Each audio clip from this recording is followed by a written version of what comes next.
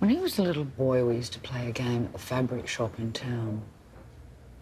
He'd go off and hide in all the big, tall rolls of fabric. And then I'd try and find him.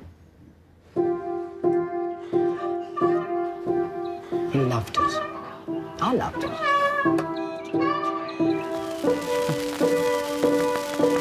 But then this one day, I went to find him, and he wasn't there.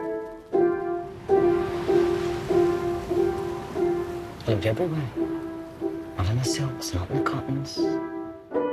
Ran into all the shops, strangers were stopping to help me, tears streaming down my face. What did you do? I gave up and went back to the car. But then I heard someone laughing. I looked around, and there he was.